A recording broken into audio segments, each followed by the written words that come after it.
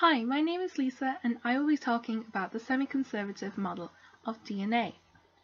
This will include the other old models and the Meselson-Stahl experiment. The conservative model and the dispersive model were both old models that were thought to be accurate. However, these were proven to be false by the Meselson-Stahl experiment. The conservative model showed that the old DNA strand was saved, meaning the replicate of the DNA did not contain any of the old DNA strand. While on the other hand, the dispersive model showed that various sizes of old and new DNA strands mixed together. The Meselson-Stahl experiment had the aim of distinguishing old and new DNA strands, so two strands of DNA were labeled with different isotopes. E. coli was grown in the presence of the N15 heavy isotope and the N14 light isotope.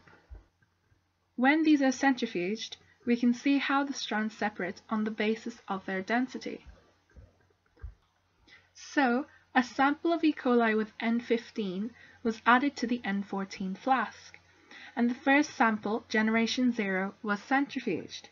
Samples were then taken every 20 minutes and the following results were obtained. Generation 0 shows nearly 100% of the sample is marked with N15. Generation 1 shows the result of N15 strands mixed with N14 strands. This resulted in an intermediate.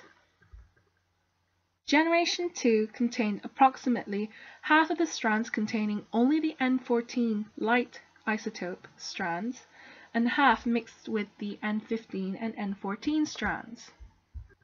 In conclusion of the experiment, the only model that could explain this was the semi-conservative model.